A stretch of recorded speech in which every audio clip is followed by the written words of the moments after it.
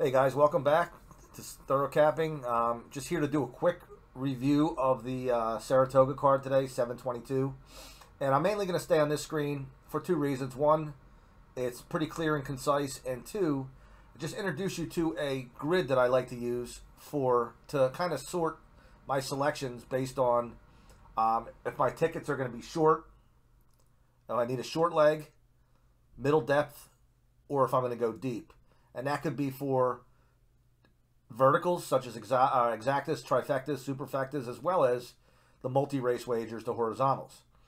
But when we look through here, there were a lot of scratches today. This was my original that I put together last night after I made my video. And we see the 1A was scratched out of the second. The what do you call it? The 7 was scratched out of the third.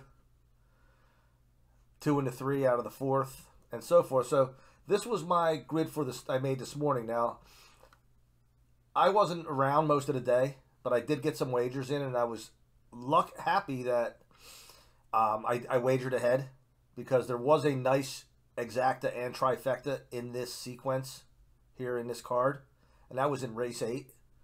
I had 3 horse won the race at 12-1. Paid something like $26.80. I don't know what it was. Now, unfortunately, I had the 4 to win. I played the 4. When we look at my actual grid for that race, Saratoga 722, race 8. I went with the target and ability, the 4, and I had the 3 seconds. So we had almost had the exacta cold. That was the race where I said that one horse. There was a 1 and a 1A. They were both outclassing everybody else coming from grade 1 stakes races. One was a shipper from Europe, but neither of them ran since 2022. And he ended up finished 4th. The race came out 4-3-8-1. So this second ticket that I talked about here, the second set of selections, pretty much nailed it, all 4 there. The 3-4-8 trifecta paid $429 for 50 cents. And I think the exacta paid something like 82.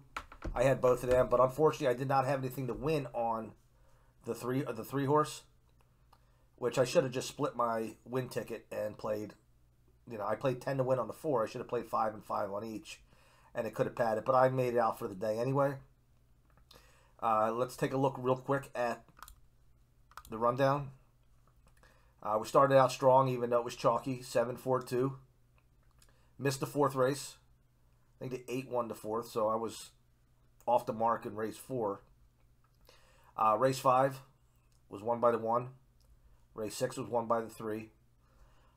Race 7 was the other maiden special weight, along with race number 1. First time starters. I tried to beat the 5 in that race. The 5 was the favorite. The 5 got beat, or the 5 won the race. 3 horse was the big one, race 8 that I was talking about. 2, 8, and then the 11 horse was a long shot in race 11 to cap it off, and I did not see the 11. But out of the races I did hit, all my winners came from either the short category or the mid-range category. So, I mean, I made money on the day mainly because of the race 8, that exacta, and that trifecta. I didn't play the superfecta, but the 10-cent superfecta, 3-4-8-1 paid, I think it was $190 for 10 cents. So, all in all, it was a pretty good day. And I just wanted to make this video short. I didn't want to go too long with it. And I'll take a look at what Saratoga has to offer or somewhere else has to offer for tomorrow. And I may put a video up for something tomorrow. All right, thanks for tuning in.